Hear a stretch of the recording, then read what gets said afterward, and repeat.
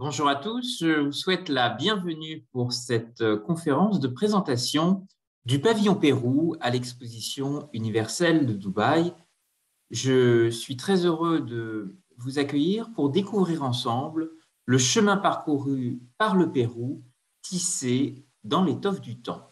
C'est le thème qui a été retenu par les organisateurs qui ont, comme vous le voyez ici sur cette image, imaginez une scénographie tout à fait particulière pour mettre en valeur les atouts de ce grand pays.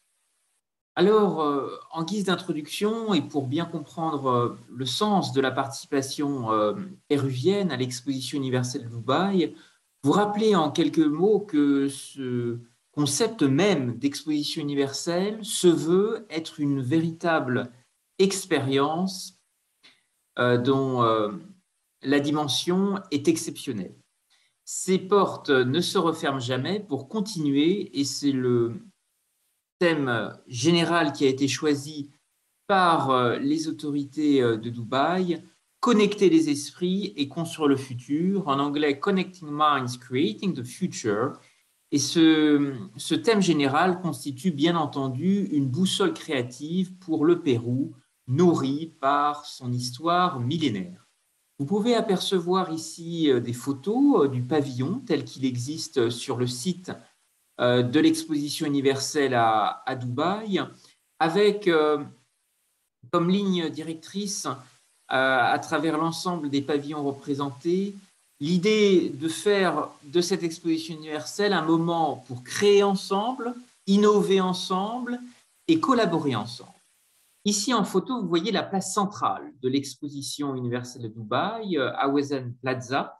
Nous allons y revenir et décrire précisément comment s'articule cette exposition universelle qui se déroule actuellement aux Émirats arabes unis. Vous avez le site de cette exposition universelle que vous pouvez voir ici dans son intégralité, avec l'ensemble des pavillons qui représentent les États du monde entier rassemblés, mobilisés dans le cadre de ce grand événement. 3 districts articulent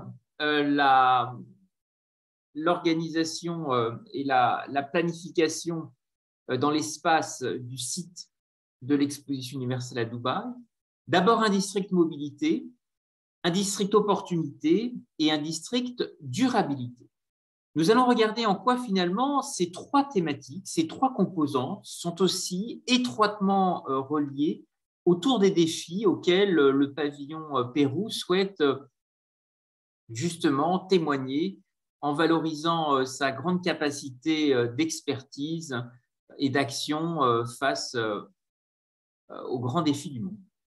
Le site de l'exposition universelle de Dubaï, j'avais eu la chance de pouvoir visiter le pavillon Pérou lors de l'exposition universelle de Milan en Italie, dans un quartier qui avait été spécialement conçu.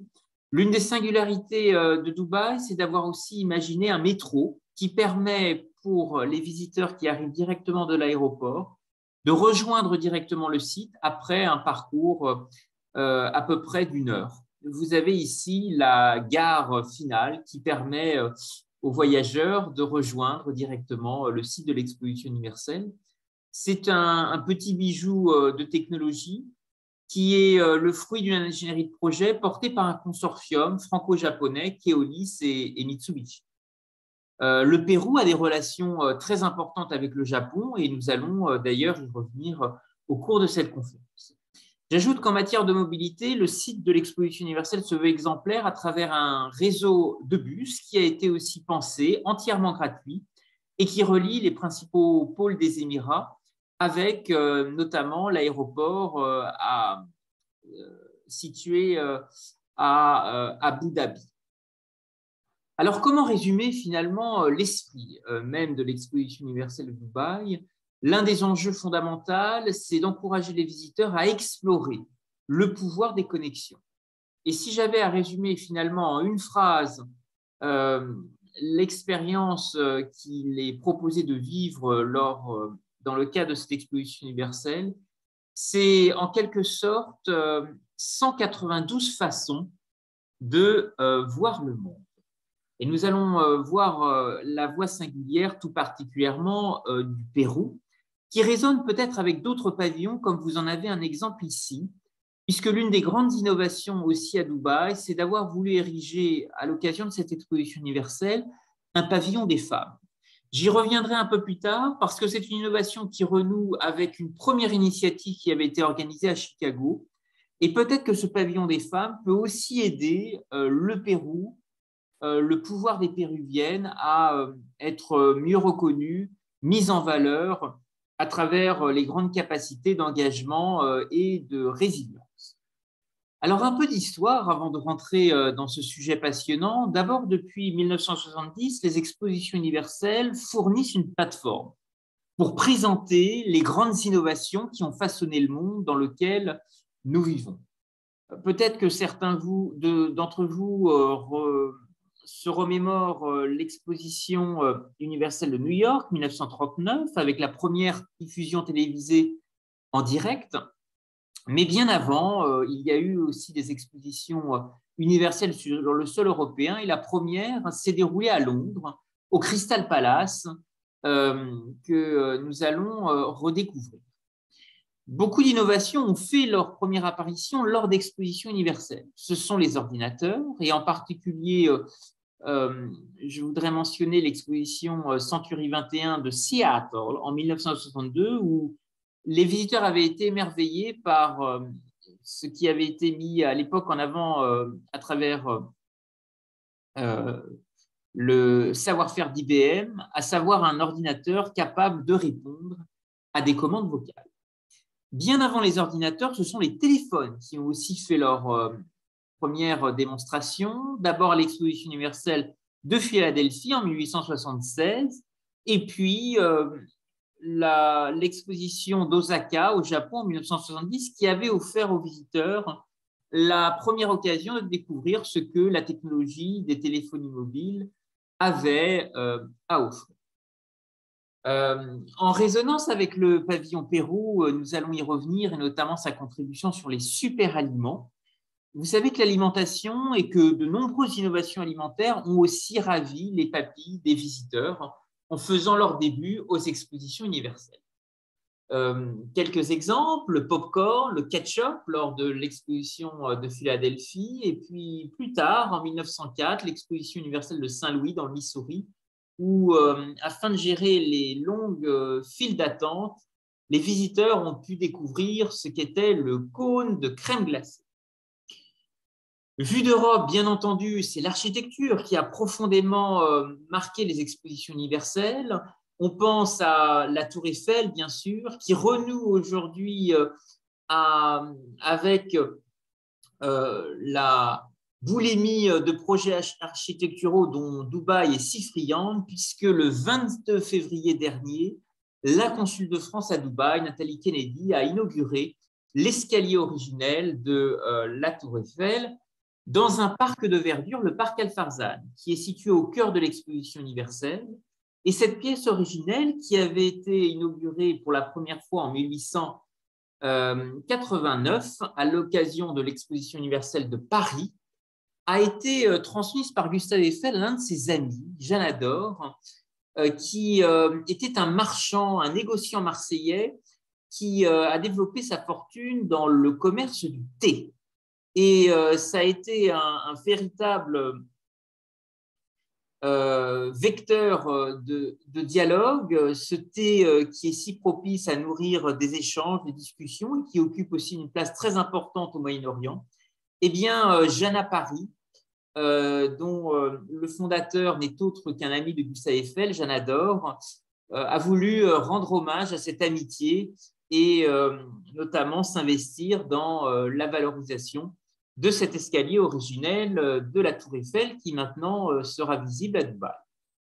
Parmi les structures historiques, on pense sans doute à la première exposition qui s'est déroulée à Londres et qui s'appelait à l'époque The Great Exhibition et qui a en monument principal été mis en perspective à travers un fameux et unique Crystal Palace visant à présenter les inventions, notamment de la révolution universelle, la révolution industrielle qui marquait l'Europe. D'autres signatures architecturales marquantes, d'abord c'est la Tour Eiffel, qui n'a pas été populaire immédiatement, et je vous rappelle que certains avaient notamment fait campagne pour son démantèlement après la fermeture de l'exposition universelle de 1889. Il y a d'autres monuments qui ont aussi marqué et traversé le temps, la Grande Roue de Chicago, l'Atomium de Bruxelles, qui présentait en 1958 les ascenseurs les plus rapides de la planète. Et puis plus récemment, en 1962, Space Needle à l'exposition de Seattle, qui existe toujours aujourd'hui et qui offre une vue imprenable sur le Puget Sound, ce bras du Pacifique, qui est visible en haut de cette tour qui pointe à l'horizon à travers un restaurant panoramique dans lequel il est toujours possible d'accéder à son sommet. Et puis Dubaï a aussi voulu réaliser une place centrale dotée d'un dôme autoportant, Awazal Plaza, qui se veut à la fois la pièce centrale de l'exposition, mais aussi le centre emblématique du district 2020, qui sera le quartier qui sera issu de l'exposition universelle lorsqu'elle sera terminée à la fin du mois de mars 2022. Alors, après avoir regardé ensemble le contexte de cette exposition universelle, son passé historique, je vous propose de regarder avec intérêt comment finalement le Pérou, intertemporel, encore et toujours, se positionne dans le concert de ces expositions universelles. À travers sa diversité culturelle, à travers la richesse infinie et la sagesse ancestrale de sa civilisation, et c'est l'ambition du pavillon péruvien, comme finalement un rôle assez inédit de protagoniste qui entend surprendre le monde et aider l'humanité à construire un avenir meilleur. Nous allons passer en revue les inventions, les innovations, la grande créativité mis en valeur dans le cadre de ce pavillon, à travers notamment 3 thèmes. Le premier est d'offrir aux visiteurs l'opportunité de goûter la meilleure gastronomie expérimentale du monde à base de super aliments péruviens qui entendent changer l'avenir de l'humanité.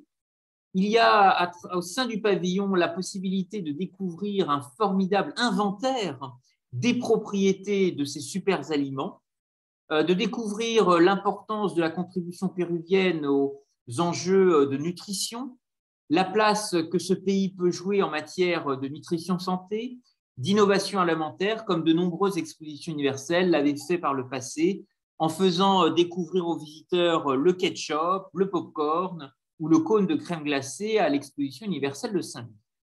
Un autre thème important, c'est de proposer une immersion sensorielle dans l'un des berceaux de l'humanité et dans l'un des pays les plus respectueux de la biodiversité au monde.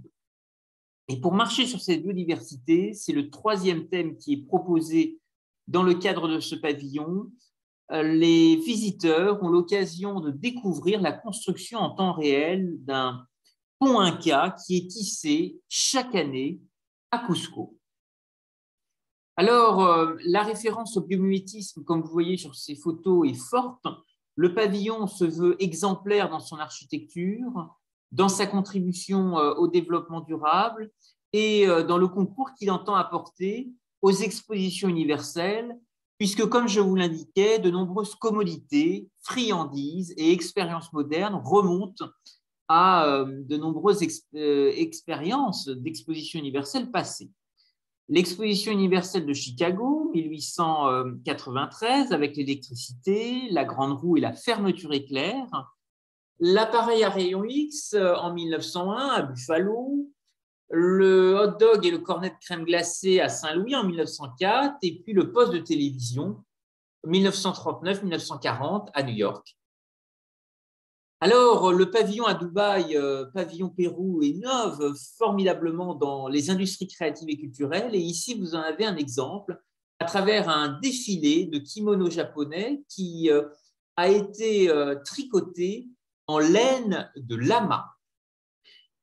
C'est une référence assez extraordinaire à la fois en matière d'économie circulaire, mais aussi à la pointe de nouvelles audaces dans le domaine des industries créatives, à la fois parce que le Pérou et le Japon cultivent une très grande histoire liée à un passé croisé, notamment dans l'agriculture, et puis d'autres sujets mémoriels liés aussi à l'histoire politique du pays. Alors, la côte pacifique du Pérou est l'une des mers les plus productives au monde et on va voir en quoi justement cela fait particulièrement sens avec nous, Européens. Entre 1840 et 1879, le guano du Pérou a engendré d'énormes richesses car ce pays et le Chili voisin détenaient le monopole mondial de ce fertilisant.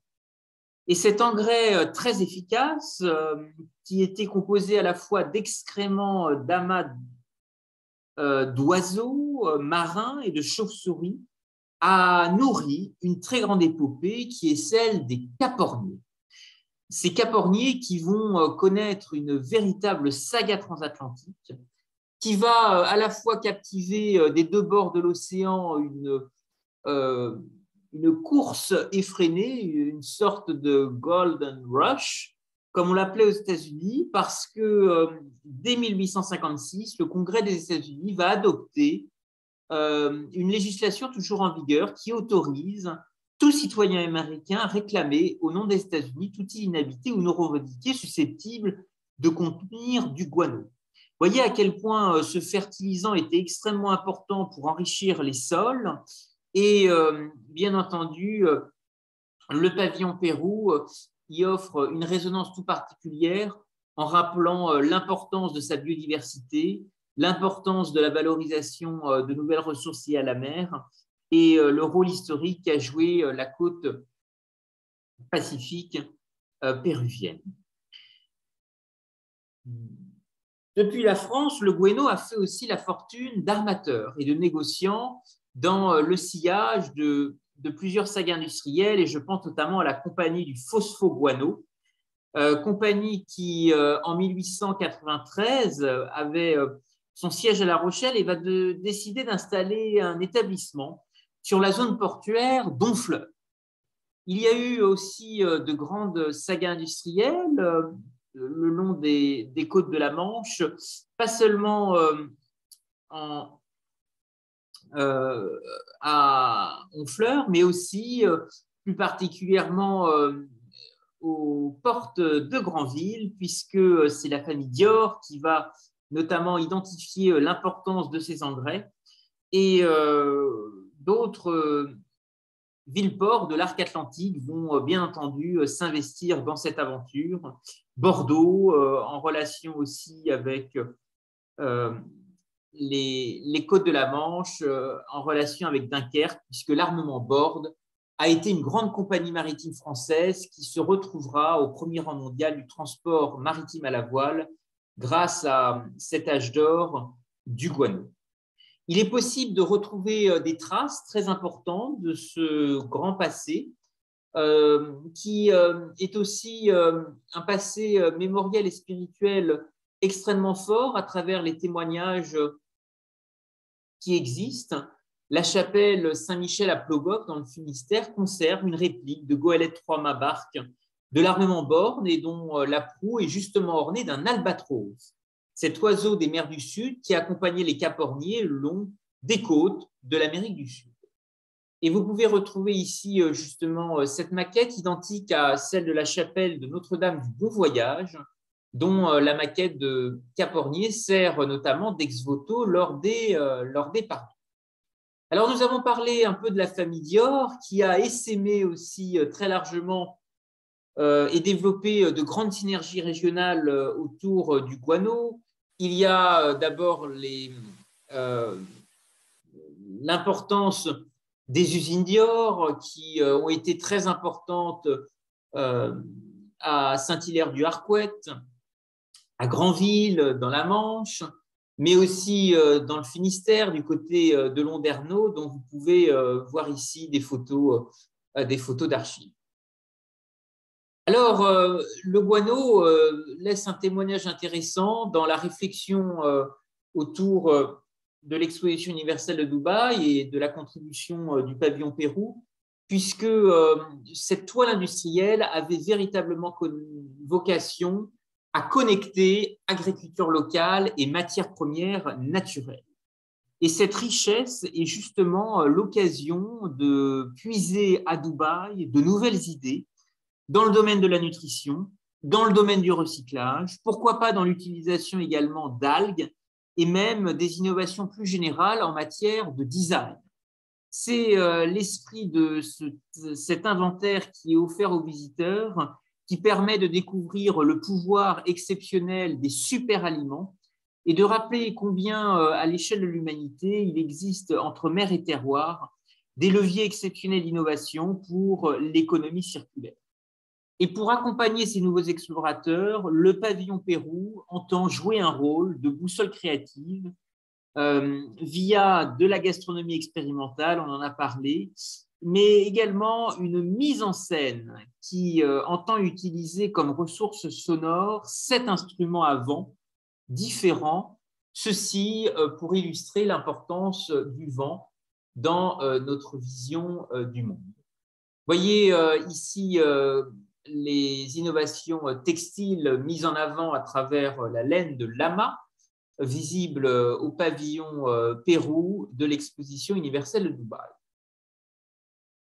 Ce qui est assez exceptionnel, je pense, dans ce pavillon, c'est sa capacité aussi à relier, inspirer, connecter des travaux de prospective menés par un certain nombre d'agences et d'acteurs parapublics.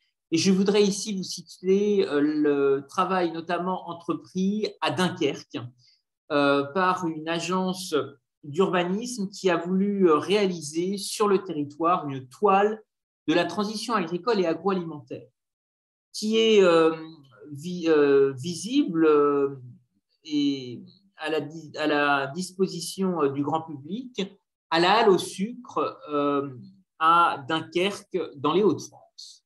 Et sans doute que ces villes-ports, de Saint-Nazaire à Dunkerque, de Granville à La Rochelle, de Saint-Malo à Honfleur, sont peut-être des laboratoires qui pourraient relancer des dynamiques entre terre et mer et certainement s'inspirer de la contribution du pavillon Pérou à l'exposition universelle de Dubaï.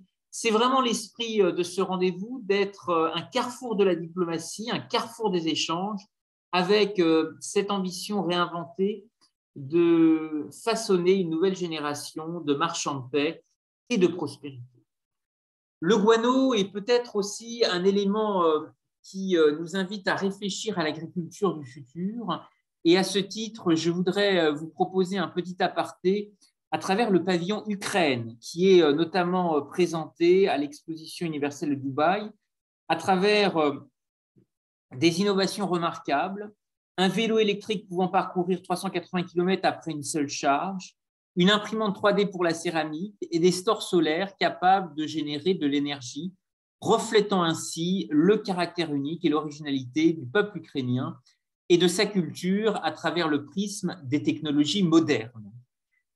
Le pavillon Ukraine présente aussi un champ créé à partir de vrais épis de blé, de nano-blé et de blé numérique. Cette solution entend démontrer symboliquement le mouvement de l'Ukraine vers l'avenir en harmonie avec la nature et le progrès technologique. Ce pavillon entend proposer un programme de divertissement comprenant des défilés de mode, des séminaires thématiques et des performances créatives. Et le thème retenu autour de ce pavillon est le suivant: Smart Ukraine, Connecting Dots, Ukraine intelligente, connecter les points. Alors, le pavillon Pérou a certainement des liens très forts à imaginer avec l'Ukraine, avec d'autres pays participants. C'est véritablement l'esprit de ce travail partenarial qui est envisagé à travers la symbolique d'une exposition universelle, offrir aussi de nouvelles capacités partenariales, de nouvelles capacités d'innovation ensemble. Un des éléments et une des valeurs ajoutées aussi de Dubaï, c'est d'avoir un pavillon des femmes qui a été imaginé en collaboration avec un joaillier français qui est Cartier. Et cette résilience des femmes a toujours été une grande priorité dans l'histoire de Cartier, à la fois à travers le passé connu sous la Résistance, parce que Jeanne Toussaint, directrice artistique de Cartier, avait voulu concevoir un bijou symbolique qui était un oiseau en cage pendant l'occupation et qui trônait dans les vitrines du magasin rue de la Paix, non loin de l'état-major allemand. Et elle sera notamment inquiétée et nécessitera, pour obtenir sa libération, une intervention de Coco Chanel. Ici, sur ce croquis, vous voyez un oiseau sorti de sa cage parce que Cartier, qui s'était engagé aux côtés du général de Gaulle, des forces alliées en lien avec Franklin Roosevelt, avait mis à disposition les portes de ses bureaux à Londres en 1940 et avait permis au général de Gaulle d'enregistrer un certain nombre de ses discours. Et à la Libération, Cartier va sortir une broche, un oiseau sorti de sa cage pour marquer finalement ce moment de libération avec une inscription 1945 sera-t-elle meilleure? 1945 will be better. C'est un rossignol bleu, blanc, rouge qui, sur cette broche que vous voyez ici, prenait son envol. Alors, comment 2022 peut être une année d'envol pour le Pérou, pour la créativité de sa culture et la richesse du dialogue entre les peuples? Je pense que le pavillon des femmes est certainement un élément fort, une locomotive qui peut, en tous les cas, encourager aussi la grande capacité d'engagement des femmes. Vous rappelez qu'il y a eu d'abord un premier Women Building qui avait été conçu et construit à l'exposition universelle de 1893, qui s'était tenu à Chicago, qui avait été le fruit d'une franco-américaine, Bertha Honoré Palmer, qui avait réuni autour d'elle des militantes de la ville de Chicago pour faire émerger un département des femmes, the World Department for the Fair, en y associant des organisations impliquées dans la philanthropie, l'éducation et la lutte pour le droit de vote. Il y a dans